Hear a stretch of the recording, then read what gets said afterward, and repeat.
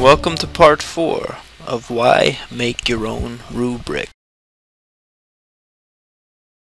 Now, another thing you may want to do is add a row for scoring.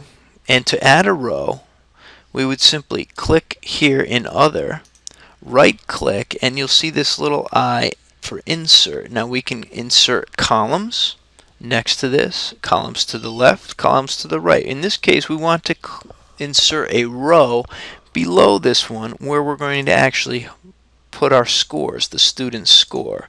So I might label this one student score. And in this case, I could add up the 4s, I could add up the 3s, I could add up the 2s, I could add up the 1s here at the bottom, and it would give the scores for my students. Or that's just an idea. Another thing you might want to do is add a column. Let's say we want to add a 0 column. So I would simply click inside this box, right click, insert column to the right. I would insert another column, simply come up here, type in 0, and this is failure or whatever you would want to describe it as, etc. Okay, so again, these are some quick tips on ways to design. Now, once you have this designed to your liking, again, you can go to File, Print, and in Microsoft Office 2007, there's actually what they call a print preview. Now, in Microsoft Office 2010, they give you a print preview here, so you can actually see how many pages you have.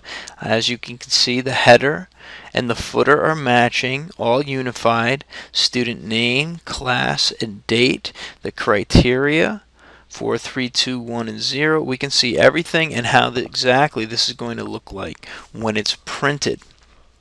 Okay, so if you're not happy with it or you want to change it, go back to Home and you can do some changing around.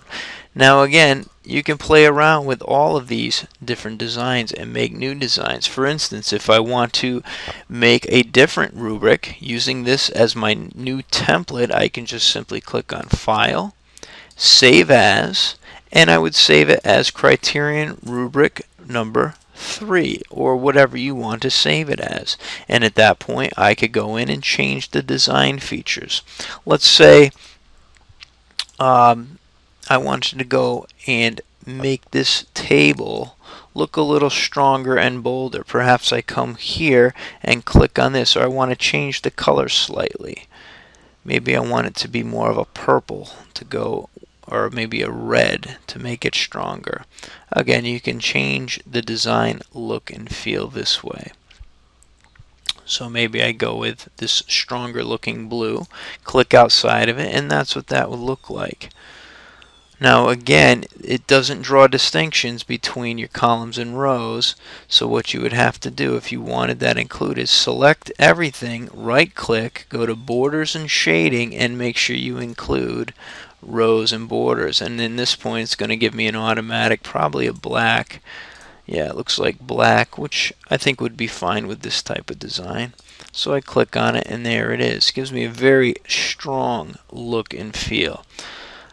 Okay, so that's just a way to make these a little bit different, to break these up and to make your own designs. And again, you would fill this in as you would like to. Okay, so I hope that's been helpful to you.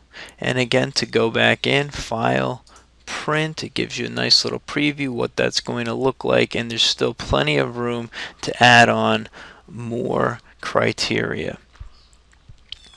Okay, so I hope this has been helpful for you.